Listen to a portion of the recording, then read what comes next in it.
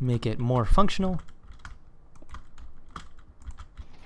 And of course, it has the ability to use 2 blocks. Let's look at the comments here. Ooh, heart to that. I'll give that a like. These all have hearts. I'll give that a like, why not? Ooh.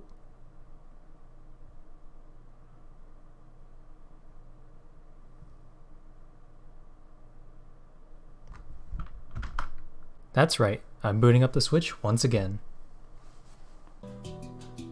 Welcome back everybody, and today we are back here in the Nintendo Switch version. And of course, as you can see, I have 2 designs behind me. That was from testing. This is the design that should work consistently. And Bedrock Edition has Steve Blink, and that is extremely cursed. Anyway, let's go ahead and look at the design here. Of course, the reason I say it's consistent, or the most consistent, is because Bedrock Redstone has no consistency. So that means this is not 100% reliable, because basically nothing in Bedrock is 100% reliable, and I still blink. Oh boy. But I have designed this here, so let's go ahead and see it work. It functions off of some pretty janky mechanics, but it does serve its purpose for the most part. So let's go ahead and flip the lever here. And as you can see, that actually didn't work there, because Bedrock Edition Redstone is oh so inconsistent. There you go. So the third try, it did work, which is exactly what it's supposed to do. So that was the retraction. Of course, extension, I'd say extension is 90% reliable, whereas retraction, currently we have it 50-50. Oh, now it's more reliable than unreliable. And yeah, Bedrock Redstone is no good. Realistically, if you're building a piston door in Bedrock Edition, basically don't do it.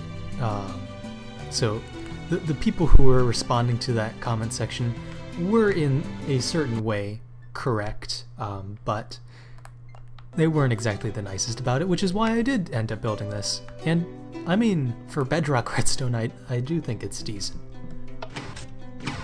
So there you go. As you can see, it is I say that and it fails. It is mostly consistent, which is good. But when it isn't, it's not so fun. So I'm going to go ahead and just visually copy this over into actually Java Edition, so that I can showcase it a little bit better, because I'm recording this on the Nintendo Switch edition and I have to press record every 30 seconds and it records backwards. So I'm going to hop out of this edition of Minecraft and into Java Edition just so I can show things a little bit better. Okay, I am back in sweet Java Edition of Minecraft, where redstone makes sense and it works like it's supposed to. So let's go ahead and look at the device here in a little bit greater detail. Of course, as you can see, if I pull this lever, the extension is not exactly correct, although if I wanted to,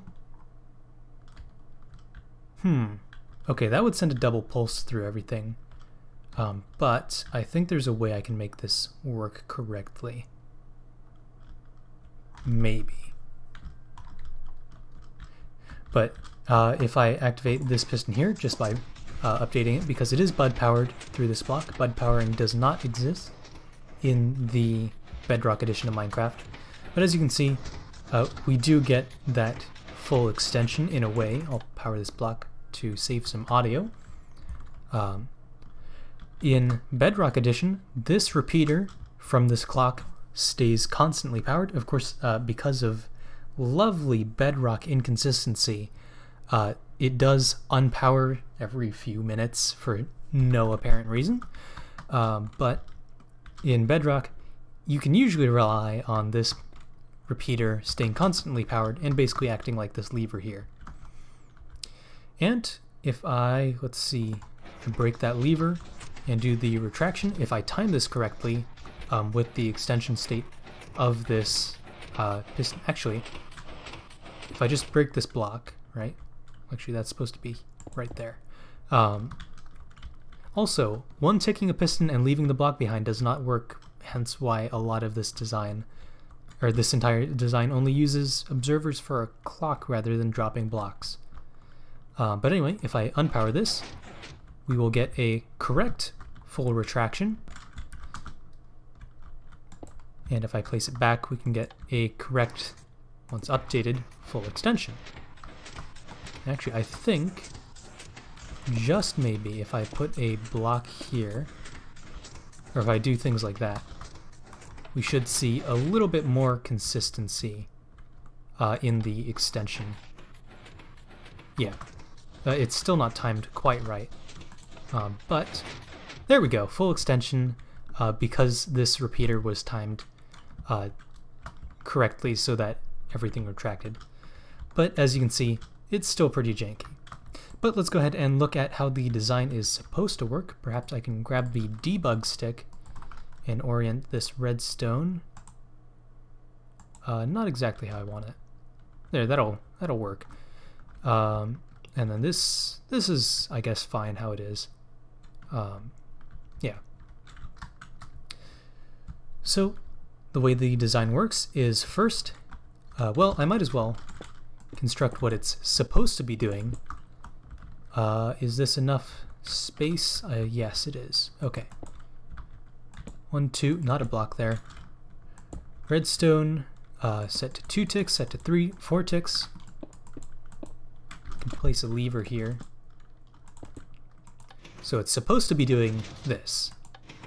Of course, this is too fast for the Bedrock inconsistency to actually work on. So I have to basically double, sometimes even triple the delay. Hence why the design is kind of slow. But the final block gets activated with the least delay, followed by the first block, followed by the middle block. So the line for the final block starts here, and it goes down here. So you have this underside line controls both the top and the bottom. So this repeater here follows a 4-tick delay into the final block of the bottom, and then the top line follows a, I believe, I keep thinking that pistons are a 1/2 tick on extension. It basically counts as 1 tick, which is how I design, which goes into this 3-tick, which of course is the same delay as the bottom. And that basically takes care of the last block. So for the first block, of course the second to be powered in the line, that just gets an extra 4 ticks. So you have 4 ticks here, 4 ticks here, and that powers these 2 pistons. This repeater powers this piston, and this redstone on top powers this piston. Of course, once again, quasi-connectivity does not exist in Bedrock Edition, which is not fun to work around. A lot of redstone devices need that, but luckily this fix is easy. And then finally, for the final delay, you have 4 ticks, 4 ticks, 4 ticks, so that's 12 ticks in total into this center line. And of course, let's see, I can do that. Not what I need. There we go. So that's what it should look like on Bedrock Edition. And once again, we have a similar thing. The repeater powers the bottom piston, which you can't really see. There it is. And the redstone powers the top piston. And that gives you the full extension. And of course, it is the same principle for retraction as well. Which is why this repeater here has the longest delay. So 4 becomes 12, so yeah, that's tripled. 2 becomes 8, so that's actually quadrupled. and 1 becomes 4, so that's also quadrupled. But it does mostly work. It is mostly consistent. That's the best I can give it for a Bedrock Edition device. And of course, the reason I have to use this janky observer path here is just so that I don't power any of these pistons when powering this block, which of course means that there is no redstone on this final line, or on this final layer, which means I can go ahead and surround this by blocks, which is the idea behind the original design for Java Edition. I'll put that in the end cards. But hopefully this satisfies that one commenter's 8-month-old request for a redstone device. But anyway, that's going to do it for today's episode.